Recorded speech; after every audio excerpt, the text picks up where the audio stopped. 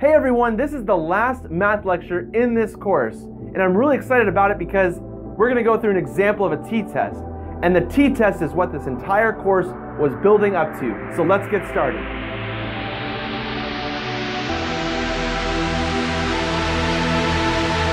All right, we're going to head over to the computer, and we're going to go through an example of a t-test together. I'll see you guys there.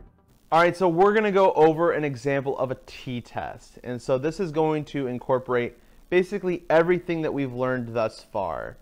So we have over here a group of super smart scientists, and obviously they know what they're doing. They're super smart, right? So they calculated an average of 73. So they were trying to figure out what's the average height in America, and they said 73 inches. And so I'm a little skeptical of that. I think that that's kind of a ridiculously high number for the average height in the U.S., 73. But you know what? They're super smart scientists. So what we're going to do is we're just going to say, okay, if it's 73, then if I do a confidence interval, it should always include that number. Well, let's say I gather a sample here, and again, we should get numbers really close to 73. I mean, are we going to get 73 every single person we ask, every single observation? No, of course not. But we should get an average that's about or around 73. And we have a new way of defining what that means. So let's talk about this. Our sample in this case is, it's going to be 6 numbers. It's going to be 60, 63, 65, 67, and 63 again. Oh, let's do 64. So here are, and one more number. Let's do 74. Let's write that better. Okay, so here is our sample. We have 6 numbers total here. So a couple things are going to change, but again, the idea is we need 3 numbers: our t-star, we need our sample average, and we need our sample standard deviation, because those are the only things that we can really calculate here. So I'm going to start with the sample average and the sample standard deviation because I have my calculator right here, and I can do that relatively quickly. So again, you can use an online calculator. You can calculate it by hand. We have the 5/6 steps of calculating standard deviation. So you can do this however you want, but I'm gonna try to do this with my calculator because I don't like it when math takes too long. So I entered in the 6 numbers, and I'm gonna figure out what the one variable statistics are. And let's see here. I get a sample average of 65.5. Let's switch colors up a little bit on you guys. Sample average 65.5. Sample, and let's make that decimal a little bit bigger. There we go. Sample, maybe that's a little bit too big. Let's try that again. All right, sample standard deviation is 4.76.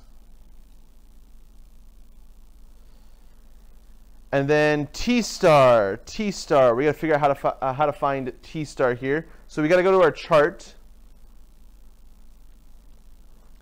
and then I'm going to make some annotations and show you guys how to do this. We're going to develop a 95% confidence interval. Oops, I went to the wrong screen. Now, why do we calculate a 95% confidence interval? Well, that's because in the scientific community, again, 95% is just that number that scientists use. According to the scientific community, 95% confidence is confident enough. That's just what it's always been since like the beginning of the 20th century. Someone just started that trend in one research paper, and that kind of followed through ever since. All right, so let's make some annotations here. So first off, we have n equals 6. And if you remember, to calculate the degrees of freedom, to fix this, hold on. There we go. To calculate degrees of freedom, we just do n minus 1.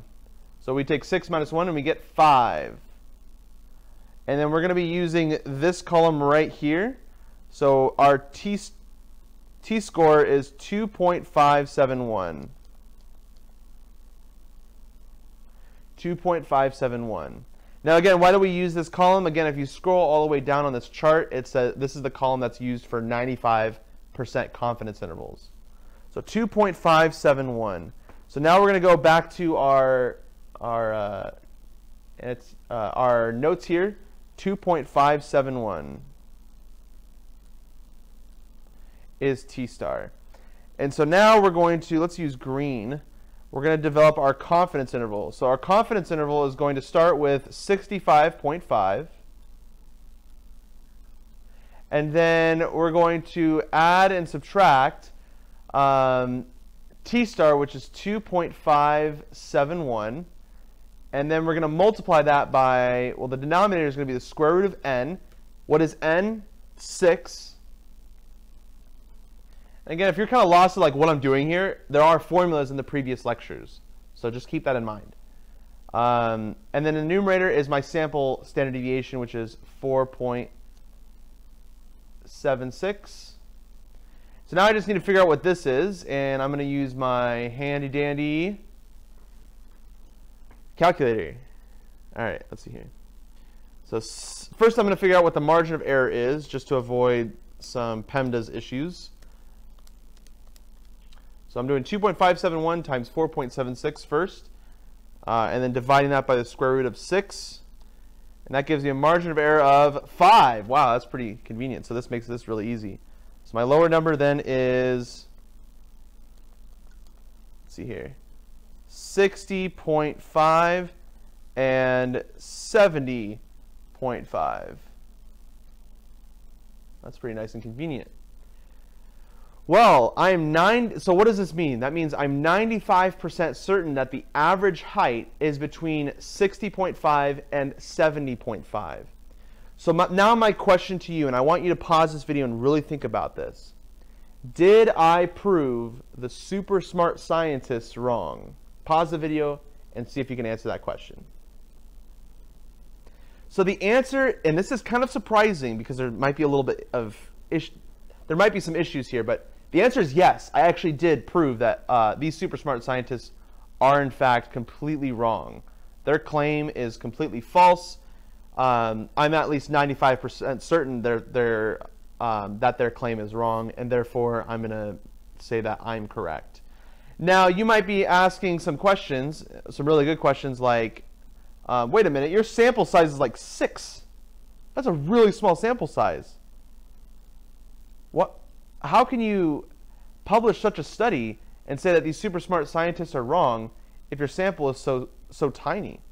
Well, so this is a really good question. The reason is, so long as my sample is representative of the same population that these super smart scientists are trying to talk about, if I did a random sample, then technically it doesn't matter. Why doesn't it matter? Well, that's because of this number right here, the T star, and that's why using t-tests are it's so much better to do that than to use a z-test, because the t-test makes the assumption that you can use small sample size. If you go to that t-table that we were talking about earlier, you'll notice that you can get down to a DF of 1, which means you would have a sample size of 2, which is absolutely insane because that's a really small sample size. But again, if you have a small sample size, the T star is a lot larger than Z star. Remember, Z star is 1.96 for 95% confidence intervals. So that number that's in this blue right here should be 1.96, but it's 2.571 because my sample size is so small. And therefore, my margin of error is going to be 50% larger than it really needs to be. And it's just a penalty that I have to endure. But even though I'm enduring such a penalty, because my sample is very, very surprisingly far away from these super smart scientists, well, my confidence interval is not going to my confidence interval is going to be good enough to not include this average that the super smart scientists are claiming to be the average. So another really good question is, what about the 74 right here? If you notice, that's 70. It looks like all my numbers here are pretty much all less than 73, except this one number, 74. Is that going to mean that the 73 could be still right?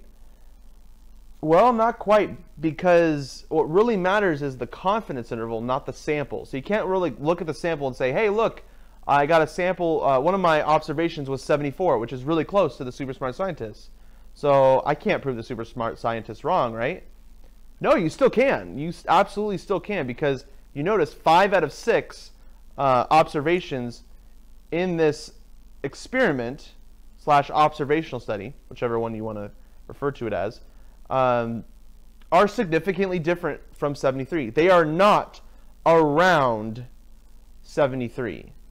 They're all really close to each other, and they're all around like 65.5. Well, those 4 were actually a little bit lower than that. So now the question is, now that I've proven these super smart scientists wrong, what do I do next? Well, these super smart scientists are wrong. Their theory is no longer a theory. It's no longer something that the scientific community should accept to be true. So what should the scientists believe in now? Well, because your research study proved those super smart scientists wrong, then what you have now is the authority to claim what the actual average is. And if you want to pick whatever average you wanted to, I would recommend picking this average, 65.5, because that's the average of your sample. Now, is that the correct average? No, it's definitely not. And you should never claim, like, I know that the population average is 65.5, because it's definitely not. But what you get to say is that for now, we should believe that the average height is 65.5 inches. And then later on, someone will come out with another study that has a 95% confidence interval that does not include 65.5, and they get to the authority to call you, to say that your theory is no longer a theory. And so this is just a constant game of refining theories to become better and better over time. But this is how science works through the example of a t-test. Thank you guys so much. I'll see you in the next video. You just watched a video from More Learning. We provide free math videos, and we offer many online courses.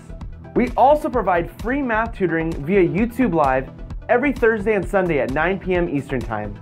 Make sure to subscribe to our YouTube channel and like this video to get access to all of our free content. And put a comment in the comment section if you have any math questions. Check out all of our courses on amorelearning.org.